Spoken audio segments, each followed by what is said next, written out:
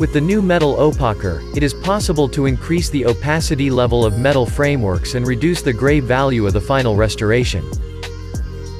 In order to recreate a natural color base, the light-curing composites are available in 4 light and dark shades, 2 for the dentine colors and 2 for the gingiva.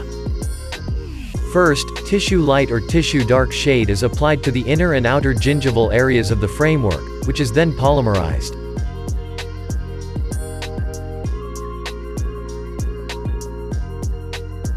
Once the polymerization process has been completed, a second layer of Metal Opaquer is applied, followed by a second polymerization.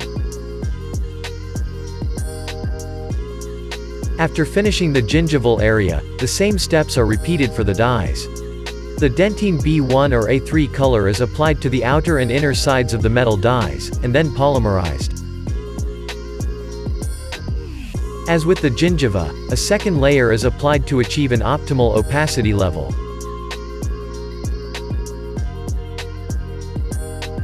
The monolithic crowns made of Prito II dispersive zirconia are then characterized with the Ice Stains 3D by Enrico Steger.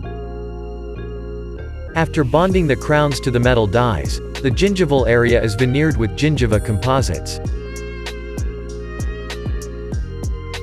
The difference is clearly visible. On the structure part where Metal Opaquer has not been applied, the gray value of the metal shines through. With the application of Metal Opaquer, it is completely covered.